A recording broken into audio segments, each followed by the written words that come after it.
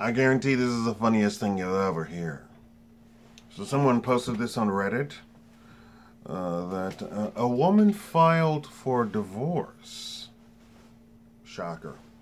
But the woman was pregnant, and the judge insisted that he would not grant the divorce until after the baby was born, since it was conceived during the marriage.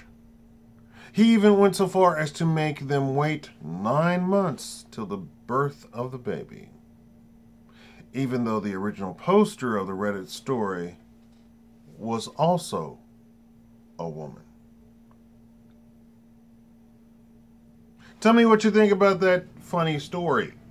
Thank you all for watching. This has been the Shakaama Live Show. Make sure to support the channel at patreon.com/Shakaama. Help the channel out. $1, $5, $10, whatever you can afford. Thank you.